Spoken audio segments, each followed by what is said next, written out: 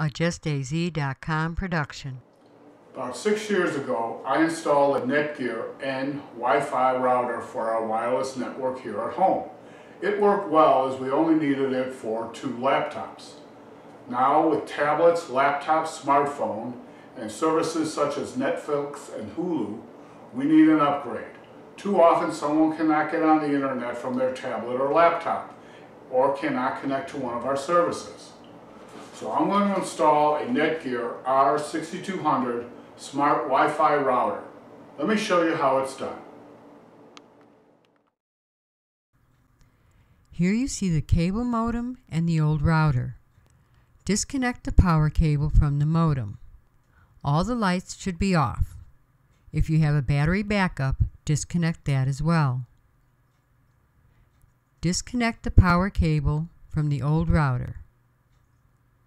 Then disconnect the cable for any computers wired directly into the router. And finally, disconnect the cable that leads to the modem. The old router is uninstalled.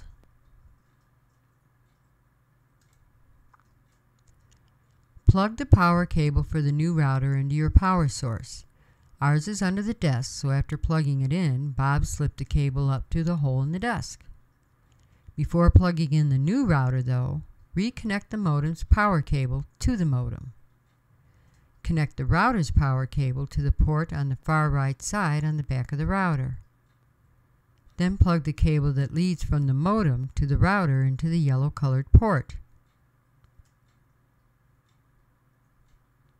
Reconnect the cables from the computers wired directly to the router.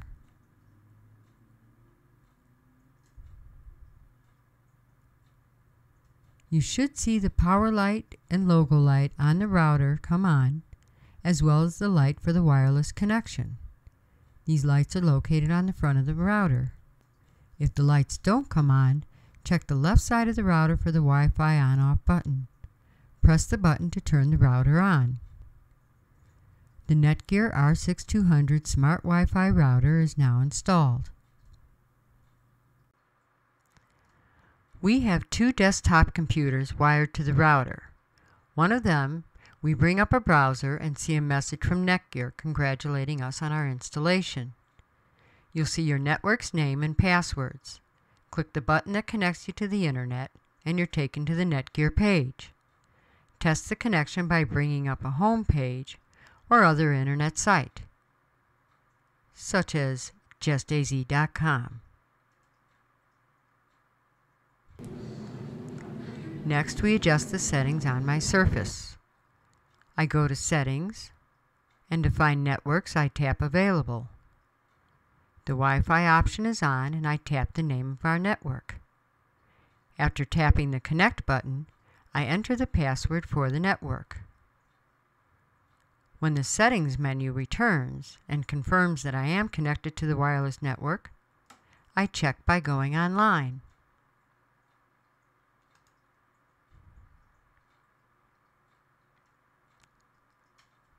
Next, we connect a laptop to the network.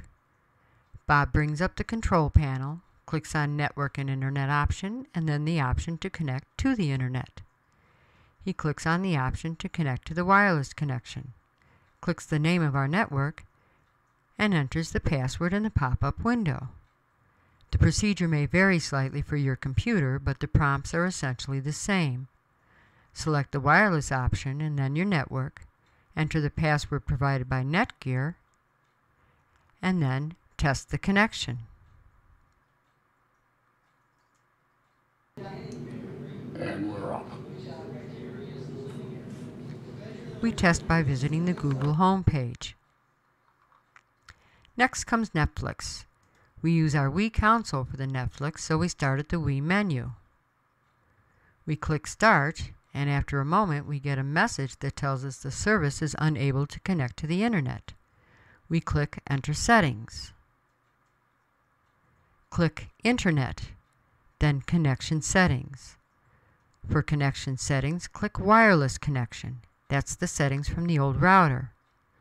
Click Clear Settings and Yes to proceed.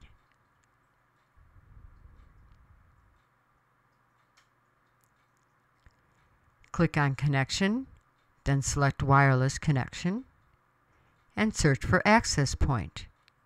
Click OK to continue, and after a moment you'll have the option to select the access point, which is your network. Select your network, and then you'll enter the password. The screen then comes up asking you to confirm the change in security settings. Click OK, and OK again to start the connection test. Once you have a successful connection, follow the prompts for Netflix to update the Wii system. You'll need to update the settings and passwords for any device or service you may have that you want to connect to your wireless network. Keep your network name and password handy, but in a secure place. There may be instances when you need to identify the network and re-enter the password. The R6200 is quick to install, and all we needed to do after that was reset a couple of settings on the various devices and services. Thanks for watching. Questions or comments? Put them in the comments section below, and subscribe to our channel for more videos on the DIY lifestyle.